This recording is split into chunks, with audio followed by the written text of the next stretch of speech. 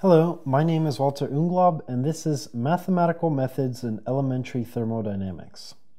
In elementary thermodynamics, there's essentially three types of mathematical methods that one will be employing.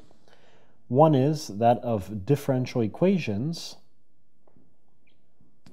and a differential equation is one involving the infinitesimal change of some physical quantity with respect to sources and sinks, represented by positive and negative terms in the equation. So, for example, we have the change in energy of a system is often given in terms of various thermodynamic quantities.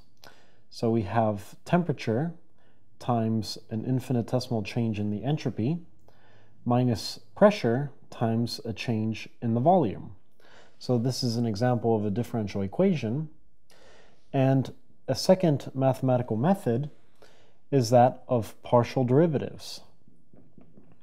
So partial derivative is a type of derivative that you would take of a particular function that is dependent on multiple different parameters or variables, rather, and you just want to see how that function changes with respect to one of those various variables. So, for example, here, if I take the partial derivative of the energy with respect to the entropy, and I assume constant volume, then this will be equal to the partial derivative of temperature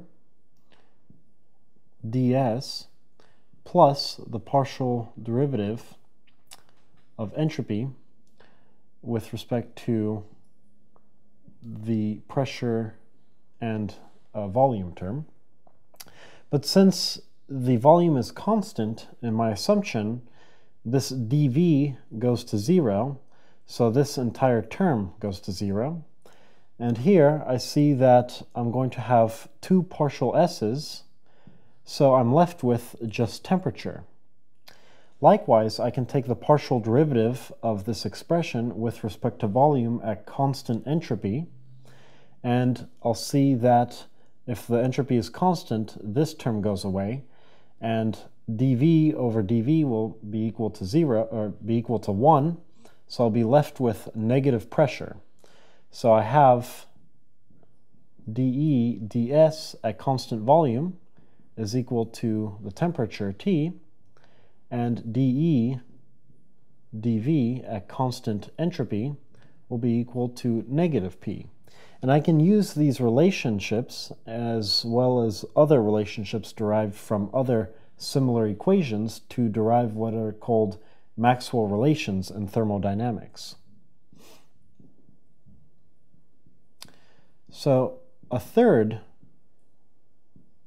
mathematical method in elementary thermodynamics is known as the line integral.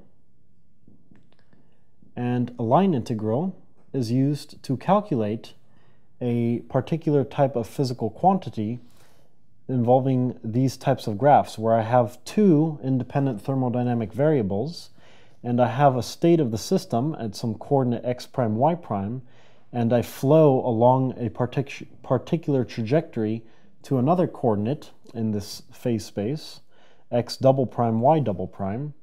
And if I want to calculate, for example, the change in heat or the amount of work going from this point to this point, I would have to use a line integral. And a line integral would be given in this following form. The change in QC can be defined as the integral, a contour or line integral, going from this point, let's say point A to point B. So we set those as the limits, and I would be looking at, in terms of the x and y components of this trajectory, the integral of some function x and y dx plus capital Y, dependent on variables x and y, dy. And here I'm splitting up this function in terms of two independent thermodynamic variables. So if I perform this integral property, I can determine properties such as the change in work or heat along this trajectory. Likewise from point B to point A, in which it's not necessarily the same depending on other constraints in the system. My name is Walter Unglaub, and this is Mathematical Methods of Elementary Thermodynamics.